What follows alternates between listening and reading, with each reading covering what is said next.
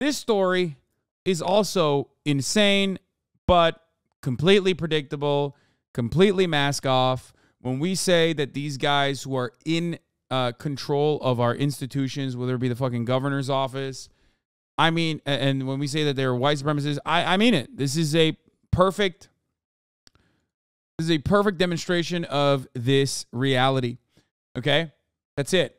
There is no two ways about it. There's no way to get around it. It's just the truth. I don't know why the fuck people try to hide it. I don't know what the fuck the reason is, but here is what happened. Last year, we covered this briefly in Texas. There was a guy who drove into a crowd of Black Lives Matter protesters and then shot someone. Okay? He was, he was investigated. He was found guilty, and the Texas governor now is saying, or has said, as soon as it lands on my desk, I am going to pardon him. Let's take a look. Governor Greg Abbott is pushing the state's parole board to recommend a pardon for a U.S. Army sergeant convicted of murder. On Friday, Daniel Perry was convicted of killing a protester during a Black Lives Matter rally back in 2020. He says he fired his weapon in self-defense after he says protesters surrounded his car as he drove through downtown Nashville. His lawyers argue he had the right to open fire after one demonstrator, he says, raised an assault rifle at him. CNN's Camila Bernal joins us now with the latest. Camila, very unusual case to see a governor weigh in so soon, right after this whole matter was adjudicated in court. Yeah, this is not over, but Governor Greg Abbott is pointing to self-defense, pointing to stand your ground laws in Texas. And look, there are some in conservative media that have been encouraging the governor to pardon Perry, and even Kyle Rittenhouse has been very vocal on Twitter. I just don't understand, why he felt insecure that there were other guns around.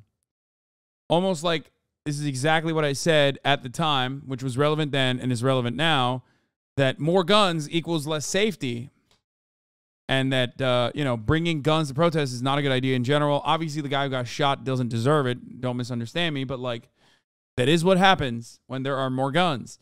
That guy seemed to be very interested in getting a fucking kill out of the situation regardless. So let's continue. Was acquitted after he shot and killed 2 people in Kenosha, Wisconsin during protests there. He's been asking for money for the legal defense. He says he knows what this is all about. On the other hand, the Travis County District Attorney speaking out recently and saying that this is very troubling, and saying that in the legal world, it is a jury, not a governor, who gets to decide this. That's a statement that we got from Jose Garza of Travis County very recently. Now, in terms of the case, what happened here was in 2020 in Austin, Texas. Daniel Perry is driving for a rideshare company, and he gets to the area where all the protesters are. The key here is that he encounters Garrett Foster, who was 28 years old at the time. He was carrying an AK-47, and Perry's defense says that Foster held up or was trying to essentially raise that AK-47, and that's when Perry felt that his life was in jeopardy. He shot and killed Foster, who you see there on your screen. So yes, this is political. This is also, in terms of what happens next, part of the legal process. Because look, Perry has not been sentenced. He has not appealed his conviction. So this is really not over. And the family of Garrett Foster reacting after that verdict on Friday. Here is his father. Just like to say we're thankful for the legal team that represented us and the jury, and we're happy with the verdict. We very sorry for his family as well. There's no winners in this, and just glad it's over. Now, Governor Greg Abbott is asking for this process to go quickly, to be expedited. We'll see what happens. Of course, there is going to be a lot of opposition on the side of the DA and those who are really trying to support the Foster family through all of this, Jim. So let's discuss this very unusual case with former federal prosecutor Michael Zeldin. Michael, good to see you. What is your reaction to Governor Abbott's announcement that he is working to pardon this man just one day after he was convicted of murder. As Camila was saying a few moments ago, he hasn't even been sentenced yet. That's right. And you have to understand the context of this. Oh, yeah. What's important here, I don't know why the fuck CNN is not bringing this shit up. There is so much extra information that they're basically not mentioning. There's also even interrogation footage that I kind of wanted to watch. But yeah, he was convicted and found guilty because he sent multiple texts to friends prior to it, explicitly saying he was going to kill BLM protesters by provoking them and then claiming self-defense. He literally fucking said that he was looking for a confirmed kill, something along those lines. That's the, like, you don't get in the Texas courts, you don't get a fucking guilty, you don't get like a guilty sentencing when you're, you know, unless you have like a premeditated fucking kill that you very openly were talking about.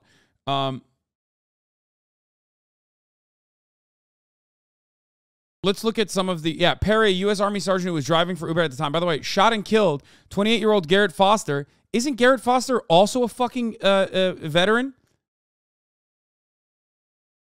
Why don't they ever mention that? Like, what the fuck? If you're like pro BLM, it doesn't matter. Like, if you die, your veteran status like doesn't fucking mean anything. It's so strange. Okay? Like, why the fuck is Vice News covering it like this? You're not going to fucking mention that the guy who he shot and killed is also a fucking veteran?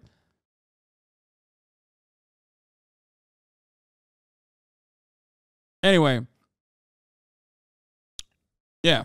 Perry's lawyer said during the trial that a crowd swarmed him and he feared for his life because Foster was holding an AK-47, that Perry ultimately acted in self-defense under the Texas Stand Your Ground statute. But evidence presented during the trial refuted Perry's claims and included private messages and social posts where he seemingly fantasized about having the opportunity to kill people. I might have to kill a few people on my way to work. They are rioting outside my apartment complex, Perry wrote to a friend in June 2020, a month before he killed Foster. Remember, Kyle Rittenhouse did this exact same shit, but he got away with it. In another message, Perry wrote, I might go to Dallas to shoot looters. The case was reminiscent of the trial of Kyle Rittenhouse, who killed two protesters later that year during an uprising in Kenosha, Wisconsin. Unlike Rittenhouse, however, Perry was actually found guilty of murder Friday, following a week of deliberations. In Texas, that can carry a sentence of anywhere from 5 years to life in prison. Rittenhouse himself, Fox News host Tucker Carlson, immediately began lobbying Abbott to pardon Perry. This is a legal atrocity, they said. You want to know why they said that? Because they want this shit to be legal. That's it. They want premeditated murder to be legal. That's it. There's no other reason. He went and he killed a BLM protester. He openly stated that he wanted to kill a Black Lives Matter protester, a veteran as well, by the way. Not that it matters in this circumstance because he was on the wrong side of politics. Less than 24 hours after Perry was convicted and before he was even sentenced, Abbott said in a Saturday statement he'd moved to pardon Perry, saying Texas's Stand Your Ground law cannot be nullified by a jury or progressive district attorney. How the fuck do you not get mad at this? I don't know what to say even. Abbott said that he requested the state board overseeing pardons to consider recommending a pardon for Perry and that I look forward to approving the board's pardon recommendation as soon as it hits my desk. Abbott said he also wants to prioritize reining in rogue district attorneys, ostensibly a reference to Travis County District Attorney Jose Garza, whose office brought the case against Perry. Remember, these are the people who are saying DAs are letting violent criminals get away. Fascists don't care. They want their guys to be able to be above the law, their kind of violence, and their kind of fascist acts of violence to be above the law, that they can get away with it. They just don't want the other side to be able to do anything, okay? They want life in prison for fucking minor shit while they simultaneously fantasize about, letting people who are murderers in cold blood roam free in the fucking streets, okay?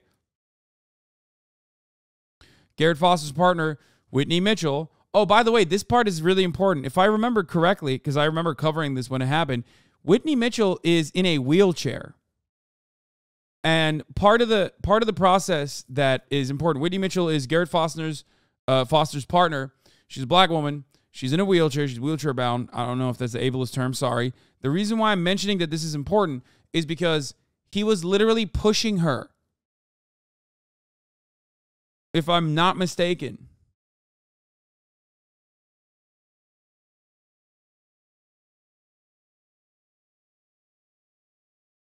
And he was worried that his girlfriend in a wheelchair was about to get fucking hit. Okay? Yeah, she was in a wheelchair that night from what I recall. Yeah, of course she was. She's like a... Isn't she... I don't even think she has legs. I think she's amputee. The governor has immediately taken that away since he announced there are two legal systems in Texas. One for those with power like Mr. Perry and one for everyone else. There's a quadruple amputee. Abbott, who is in his third term and ninth year as governor, blah, blah, blah. I don't care. Recommend pardoning. In 2021, the Texas Board of Pardons and Paroles recommended pardoning George Floyd posthumously for a minor drug conviction from 2004, for which Floyd had been convicted based on a testimony of a Houston cop who had later been found to have repeatedly fabricated evidence. But Abbott did not grant that pardon. And then the following year, the same board recommended against the pardon unanimously. So he wouldn't even give a symbolic posthumous pardon to George Floyd when the cop that fucking... got him guilty of a charge was literally lying repeatedly for fabricated evidence. That's it. There's nothing you need to know any more than this. After hearing from civilian eyewitnesses and expert witnesses and deliberating for over 15 hours, the jury reached a unanimous decision that Daniel Perry did not kill Garrett Foster in self-defense and was guilty of murder beyond a reasonable doubt. All right, if you want to be more pissed, here you go. Protesters allege Austin police dumped quadruple amputee activist Whitney Mitchell out of her wheelchair. The fiancée of Garrett Foster was attending a police brutality protest.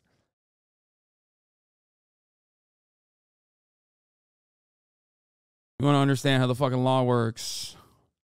That's how it fucking works.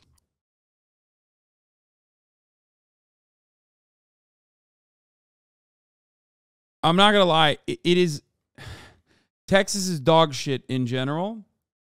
But, I mean, this is somehow even more dog shit by Texas standards. Like, it never ceases to shock me how fucking awful red states can sometimes be. Or just the American criminal justice system in general.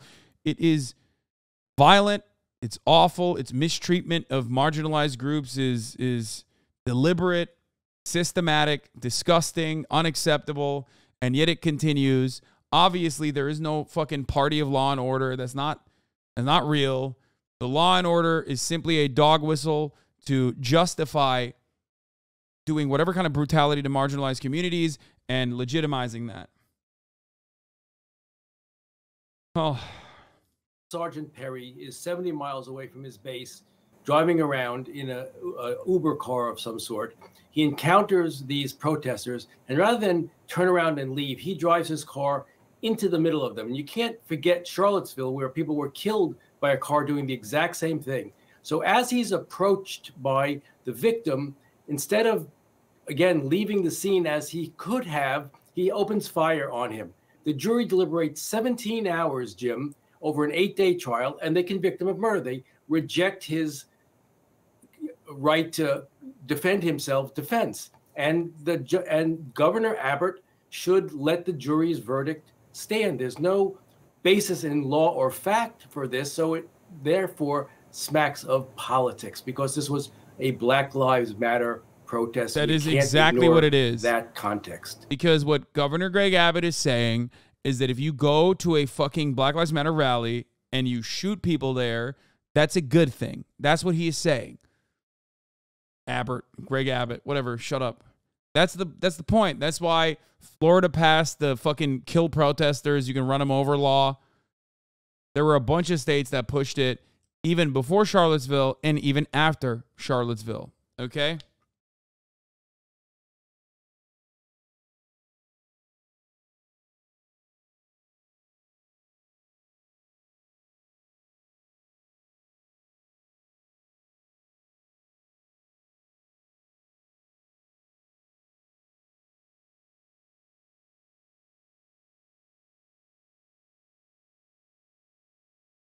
Anyway, in Seattle, we had the brother of a cop drive his car into a protest and shot someone. Literally nothing happened to him. Shit happens in blue states too. Yeah, I mean, cops are above the law. Cops' family members are above the law. Meanwhile,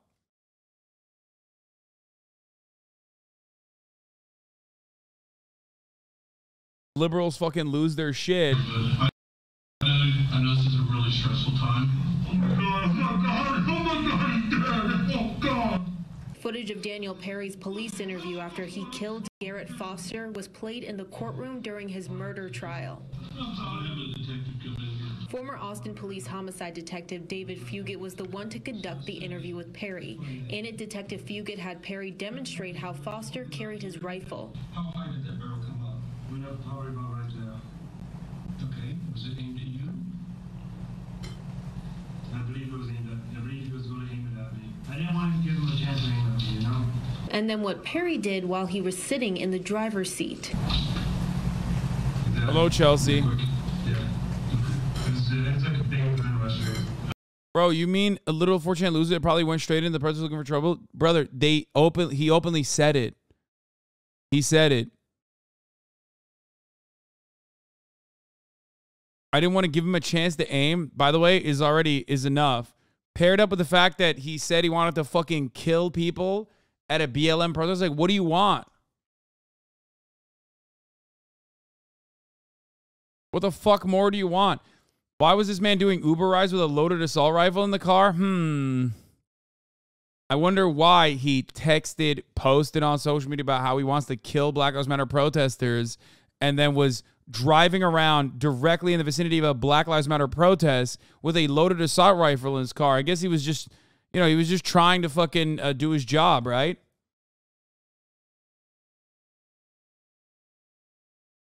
Yeah.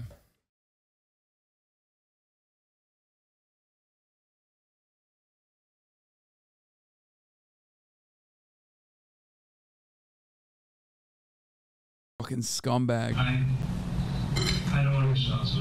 Perry said he shot 5 times. He believes the whole encounter was less than 15 seconds. Where did you shoot it?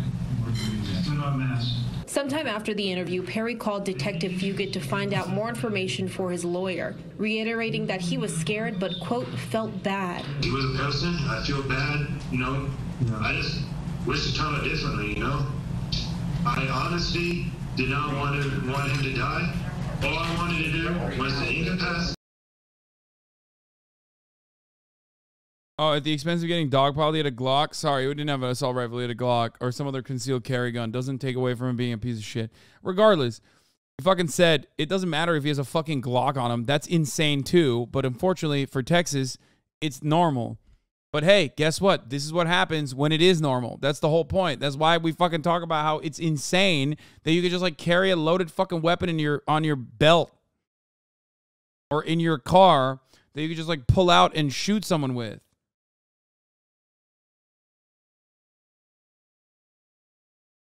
The guy got shot, flagged him with an AK. Yeah, it doesn't, dude. You can say whatever the fuck you want, okay? Ooh, big scary gun. He's got an AK-47. Motherfucker, the entire point of like an armed society is a polite society is that an armed society is supposed to be a polite society. You can't turn around and be like, well, okay, now I'm scared. If we find out that you are, I don't know, protesting Black Lives Matter, I get to kill you for free? Like, that's insane. You can't have it both ways, which, by the way, fascists are.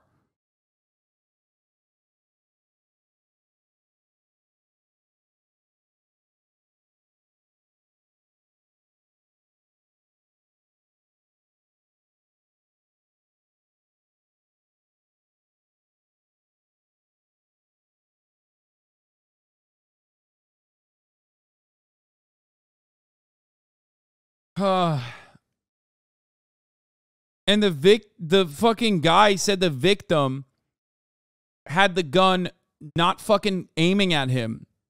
He said, I didn't want to give him a chance to shoot me.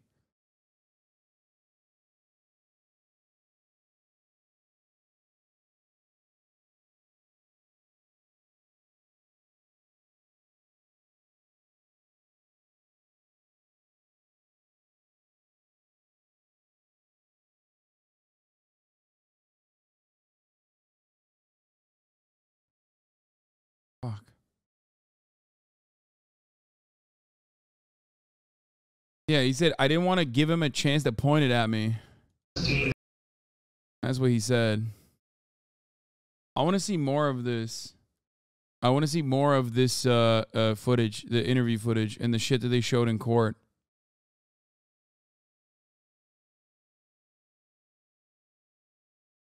One thing that Perry kept mentioning throughout the videos and recordings is that he was texting a woman and driving. He adds he was not paying attention. That's one of the reasons why he accidentally drove in the crowd of protesters. The state presented those messages between him and the woman. The woman was a passenger he picked up for working for Uber earlier in the night. She asked him for $200 for the hangout, to which he declined. Pamela Mazak, an APT crime analyst, was called to stand to break down her analysis of Perry's Uber and cell phone location records from the night of July 25th, 2020. She said that last text Perry received or sent out was 2 minutes before he entered the intersection with the protesters. The defense argues that Perry was not in the downtown area between the hours of 7:40 and 9:30 p.m. The incident happened around 9:51. The state presented a Facebook post to Perry's. He wrote, "Send them to Texas. We will show them why we say don't mess with Texas." The comment was in reference to a different post about protesters and looters in another state.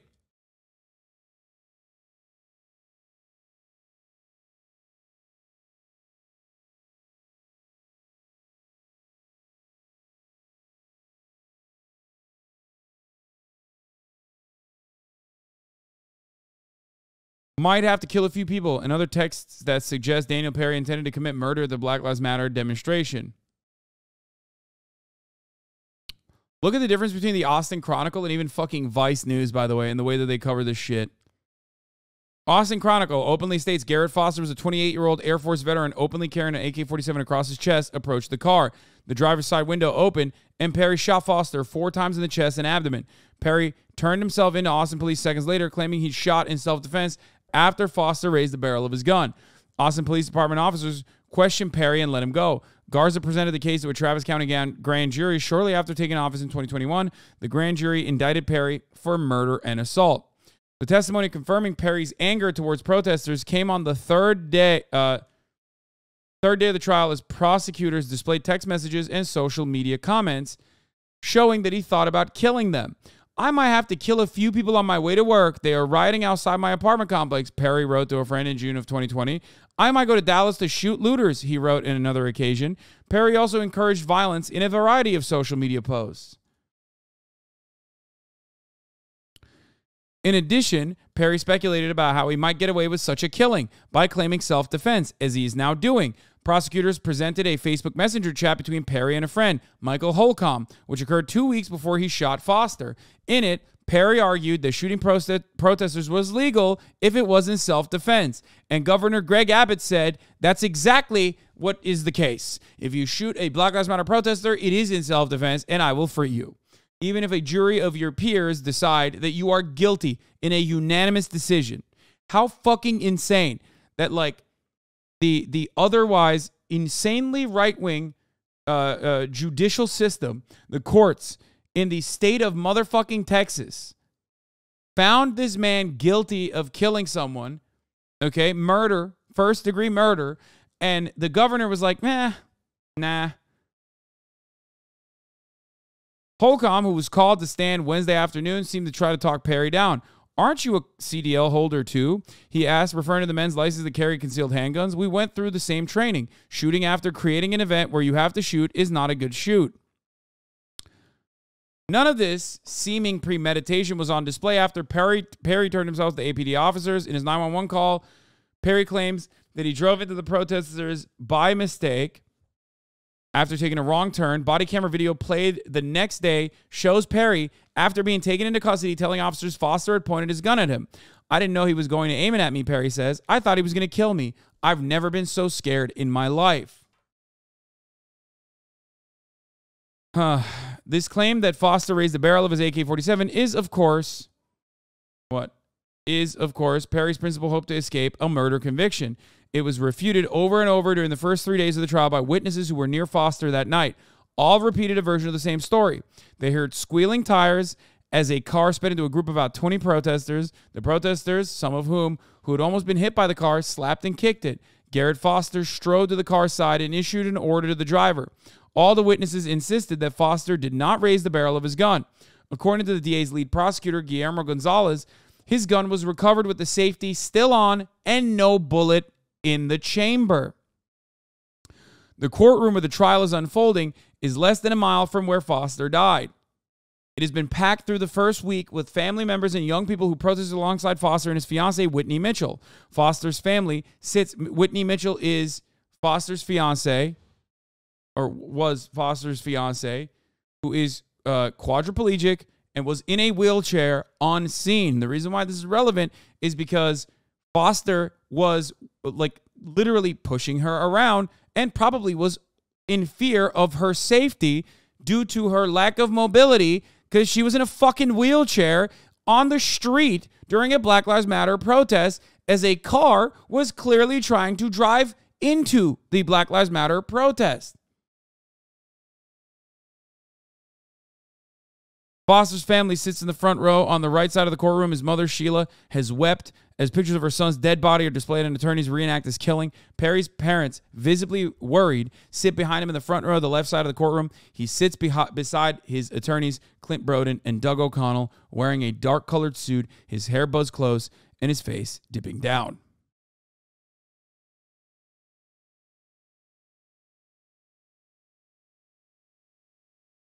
There you go. Make no mistake. Greg Abbott is pardoning him because he thinks it's good that it happened. There is no law and order. None of these people actually care about law and order. It just means like getting our way. Getting our fucking way.